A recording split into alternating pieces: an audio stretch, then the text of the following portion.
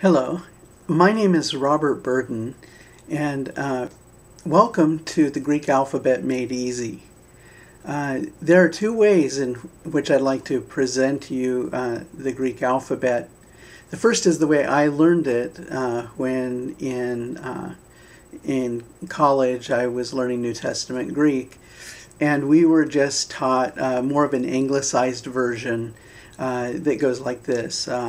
Alpha, beta, gamma, delta, epsilon, zeta, eta, theta, iota, kappa, lambda, mu, nu, xi, omicron, pi, rho, sigma, tau, upsilon, phi, chi, psi, omega.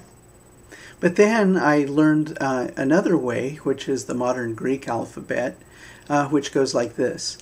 Alpha, beta, gamma, delta, epsilon, zeta, eta, theta, iota, kappa, lambda, mu, mi, ni, xi, omicron, pi, rho, sigma, tau, upsilon, phi, chi, psi, omega. The first way is the way I've decided to use for making the Greek alphabet easy. And most of these symbols are the symbols that you would hear as they're used in math or science as they're brought into English.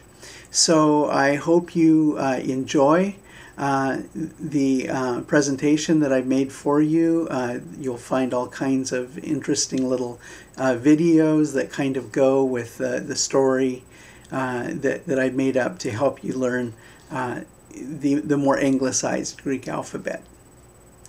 So enjoy.